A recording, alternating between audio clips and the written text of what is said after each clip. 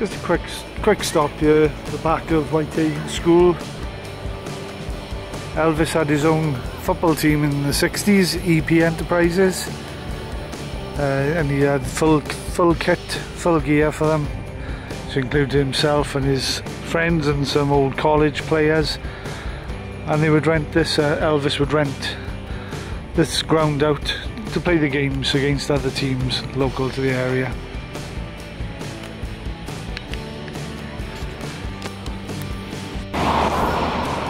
So just a bit further up Elvis Presley Boulevard from Whitehaven School is Southland Mall. It opened in 1966 as Memphis's first enclosed shopping mall. And Elvis and Priscilla were known to shop here quite often. And quite a few of their pets was from a pet store called Kilgore's, which was just inside the entrance. But Elvis was also known to shop here after hours, amongst other places.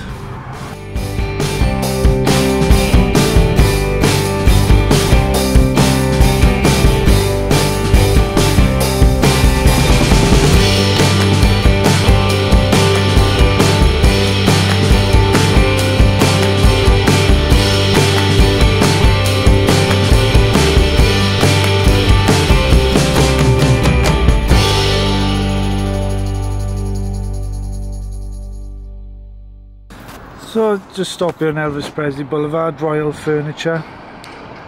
Back in the 70s this was Donald's furniture store, and it's reportedly here where Elvis bought most of the furniture that is now in the so-called Jungle Room in Graceland, which is all the Polynesian wood carvings. Some have said the Royal Furniture that Elvis bought it on Main Street, Royal Furniture on Main Street, but it was Donald's furniture, and that might just be the confusion because this is also now is called Royal Furniture.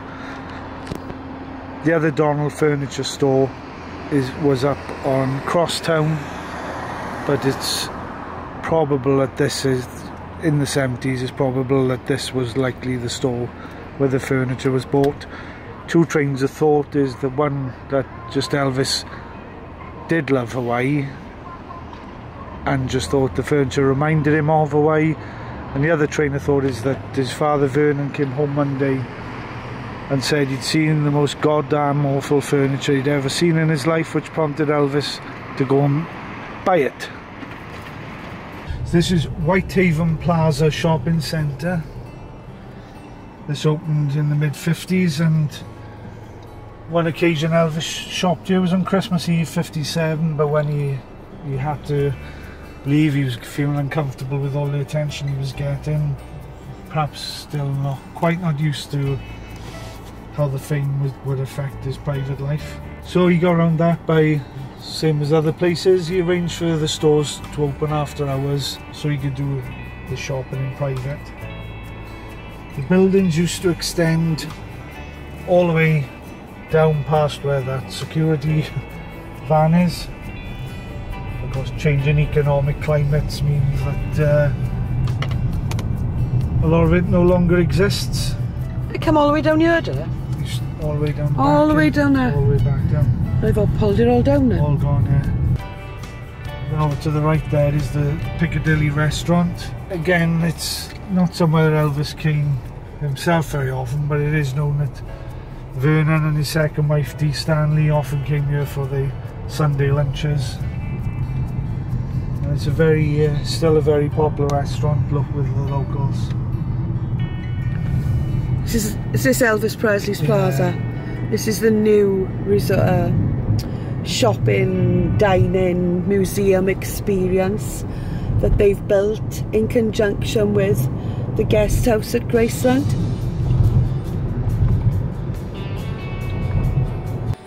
So on Craft Road, just a bit up from Elvis Presley Boulevard, down there you can just see the fence going on the side of the new Elvis's Memphis gift and shopping plaza museums. Here, this was the Trinity Baptist Church, and on 20th of December, Sonny West, one of Elvis's bodyguards and entourage, was married here. Elvis was his best man, and Elvis showed up in a fur suit with guns in each boot and in his suit belt.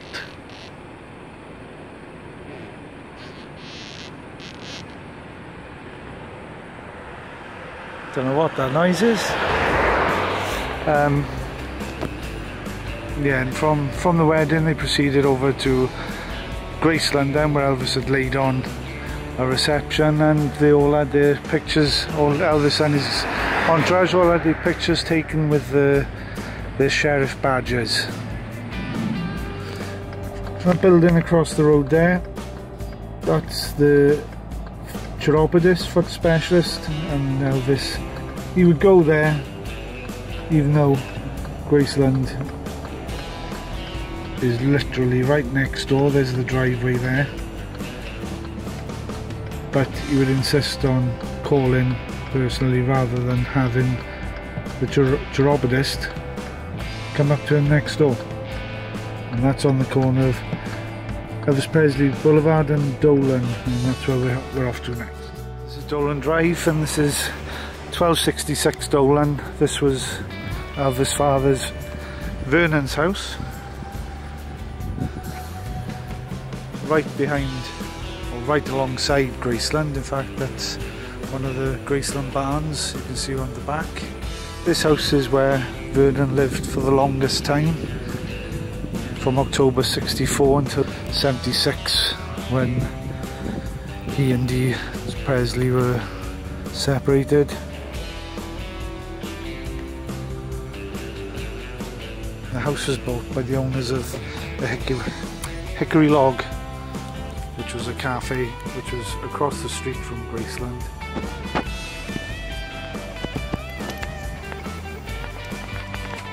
There's another house that Elvis bought along Dolan Drive here, which was just up on the corner there, where that red truck is. That was the home of Gary Pepper, which we'll have a look at as we go past. Gary Pepper was an Elvis fan. He had cerebral palsy, and despite his disability, Gary Pepper was self-sufficient and used to cut out newspaper clippings for local businesses, and they would pay him for every clipping he would find. He started cutting out information on a new local singer, Elvis Presley, and he sent scrapbooks to Gladys, and so started a friendship there.